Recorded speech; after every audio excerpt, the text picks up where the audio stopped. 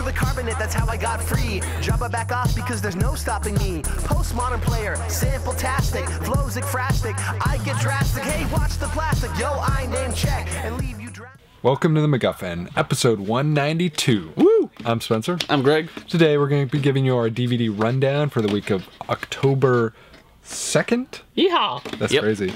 I know. It is We're crazy. in October already. Time to get our Halloween plans. Yes. Oh, jeez. Don't even start. That's all I got to say to that. Hey, Spencer, do you got your Halloween costume yet?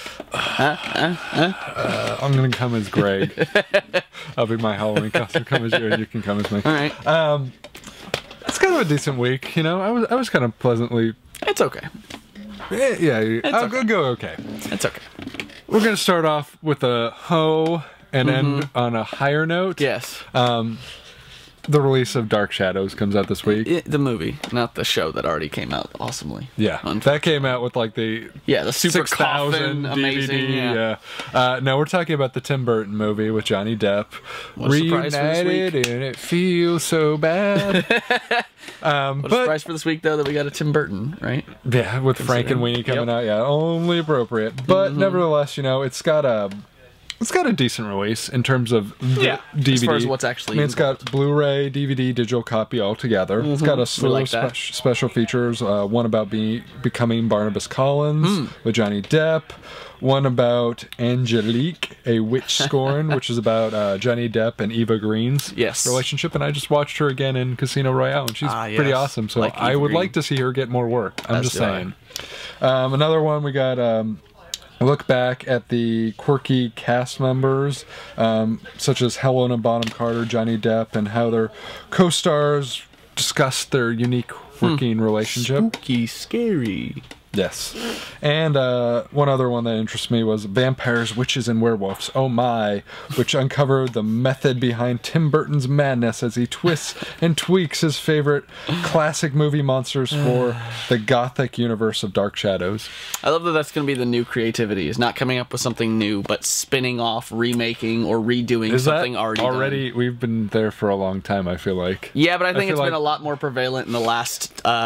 2 to 5 years than it has been in, say... I would like some research on that, so if anyone can give me statistics, I would like to see that. There's plenty. There's no... In 2011, I don't think any of the #1 blockbusters were original titles. I think they were all...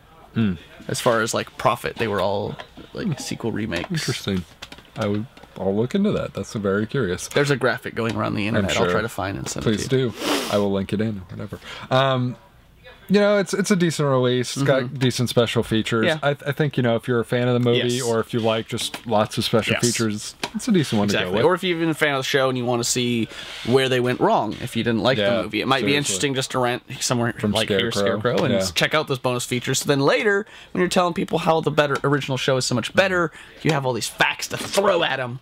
Right in their face. Yeah, that's what I like to do. Yeah, research how much I hate something. I like to throw things in your face, too. I know. That's good. I know you do. That confetti, that was too much, that one. And the glitter. Never got it out. One release that you had brought up was the release of Downton Abbey Season 1 and 2. Yes. Limited edition, original UK version set. It's a mouthful. Yes. But in essence, it is the US release of the original uncut UK broadcast versions of Downton Abbey, formatted for US playback. Yes, which is nice because a lot of times with British shows they get pared down for an American audience, or they get shifted to try to be more appealing. It's not just there. Think about the Girl with the Dragon Tattoo. Remember that set that they did the Swedish ones that were like, I think they were 3 hours a piece. They were all the extended it. Yeah, so like, I mean, we don't always get all the good stuff. We don't. So it's kind of nice for a show that's so British. Here's the thing that I have a question about. Okay. Limited edition release of this set. Okay. I'll tell you why it's limited edition. Isn't there a season 3 coming? Aren't they doing that? Yeah. Like, doesn't it feel kind of shitty to get like a limited edition set and it's only like part of the series? I don't know. It depends on how into the show you are. For me, that would be not at all at this point. Because if you consider all the people that bought Harry Potter groups before the last movie was out, and how that was whole marketed, I feel like that's the sucker bet, though. Sorry. No offense, anyone out there. It's just, they gouge you so much for the money. It's the thing that kills me. And I mean, I'm not saying there's anything wrong with Downton Abbey. Yeah. I've just never watched it. I'm not much of a period piece thing. Gotcha. People seem to love it. I know Brandy loves it. You know, she's got a podcast about that very topic. Yes, that's right. In terms of this release, special features are kind of meh. For a limited release, pretty average. There's a Making of Downton Abbey, a History of the House, which is a lavish Edwardian mansion, I believe. And is almost a character in the show. In Yorkshire, which is pretty cool. I mean, schoolhouse, you know, whatever. There's a Great British Heritage Pass, a promotional spot for British tourism. Like, man. Let's be real. Tells what you really think, Spencer. Yeah. For season 2, they have Fashion in Uniforms featurette, a Romance in the Time of War, and House to Hospital featurettes. Interesting. So, meh. And they also, the whole thing also includes the Downton Abbey Christmas special. I don't know what it is with British people and Christmas specials, but they just love the shit out of that stuff. And there's anything wrong with that because why? I think Christmas specials are communist. I think more than anything it has to do with usually not hating Christmas. Usually 6-episode seasons that aren't on the full year. True. So a Christmas is an easy. You can make something new and have it be like Doctor Who always does it to start the new season because it's so separate from when the season runs. They have their reasons in the same way that we have shows premiere in summer for some bizarre reason. I think that's ridiculous too. Yeah, but nevertheless, my great-grandfather's Ebenezer Scrooge, so maybe that's just why I'm down Ebenezer on it. Scrooge, Fornaciari. A little known, little known fact. You didn't know he was Italian, right? Moving on, one that I found kind of interesting in sort of a curious way was People Like Us. This is from director Alex Kurtzman, stars Chris Pine, Elizabeth Banks. Story about a guy who discovers he has a sister, a half sister that his father cheated on his mother with, and you know, I think they each knew their father but didn't know they were related. Yes. Right? Yeah. And he's now dead or something? They find out after his death. And the thing about it was, when I first saw this movie, I came out and was like, okay, that was like a really good Lifetime movie. Interesting. And the thing that spun me, no, it's fair. I mean, it's just it's not like a unusual story. Like, you know, they didn't know each other. They get to know each other. That's fair way. Seems very hallmarky, simple. The thing that I spun it for me in a different direction was that apparently it is inspired by director Alex Kurtzman's life. So this is a very personal story too. I mean, it makes a lot of sense that why a guy who does Star Trek and Transformers and Fringe and all these like would have big this, like, budget, dramatic tiny little story, thing, and this is his feature film directing debut. So for him to do that seems like a very dramatic shift, and it makes sense why they have featurettes on this release, which is a Blu-ray DVD combo of Number One with the Bullet, the story behind People Like Us, inspired by true events. Filmmakers Alex Kurtzman and Robert Orsi go back to their roots and make a small film from the heart. Interesting. So that's cool. And additionally, that explains why there's a ton of commentary tracks. There's one with Alex Kurtzman and writer Jodie Lambert. There's one with Alex Kurtzman and actors Chris Pine and Elizabeth Banks. There's select scene commentary with Alex Kurtzman and Michelle Pfeiffer. You know, it's definitely very much discussing the story that's based upon, and I think that's very interesting to me. It adds a really needed dimension to the movie that otherwise would have been just a very well executed Lifetime movie. I can see that. You know, true stories that are not just loosely based but are actually tend to be close interpretation. I think those are one of the areas that special features should delve into the most, because this is the most interesting. Like, I just saw Sleepwalk with me, and I would listening to the audio interview with you, I learned a lot more back behind the scenes stuff about it, and stuff like that's interesting with true to life stories. We latch onto it. It's so much more interesting when you find out was real, was fiction, where everything sort of was grown from. It's just a really interesting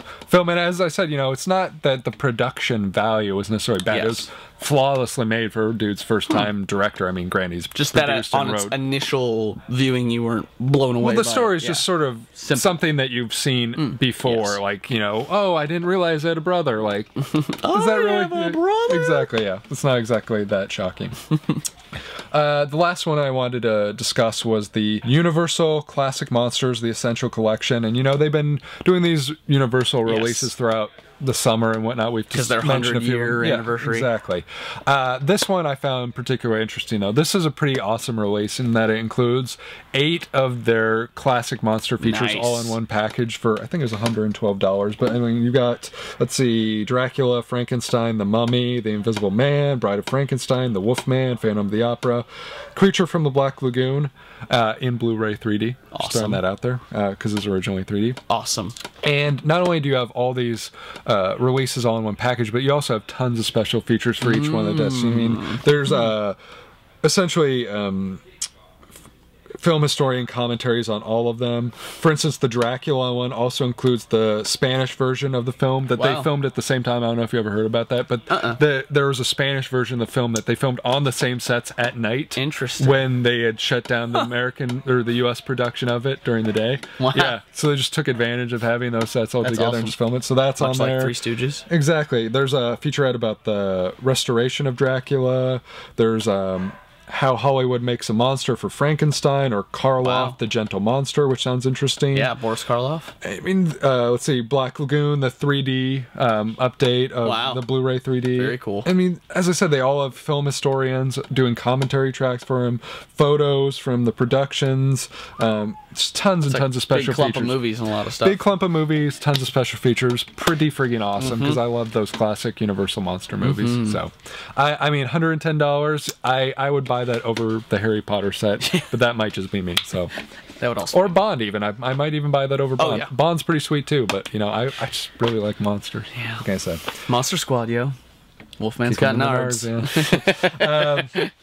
So that brings us to the end of this. Join us next time for a discussion of Winona Ryder in honor of Frankenweenie. Yes. And as always, you can find us at MacGuffinPodcast.com, Twitter.com/MacGuffinCast, Facebook.com/MacGuffinPodcast. Phone number 323-761-9842. iTunes, Stitcher, no, not Stitcher, Miro, Roku, Blip. Check in and get glue. And we will see you next time. T-1000 can't stop me. I'm on fire tonight. Magneto can't stop me. I'm on fire tonight. Even Zod can't stop me. I'm on fire tonight. It's tight, don't even try to bite the side style. Mr. Spock can't stop me. I'm on fire tonight. The Wrath of Khan can't stop me. I'm on fire tonight. The Borg can't stop me. I'm on fire tonight. Because I've got space game and it feels alright.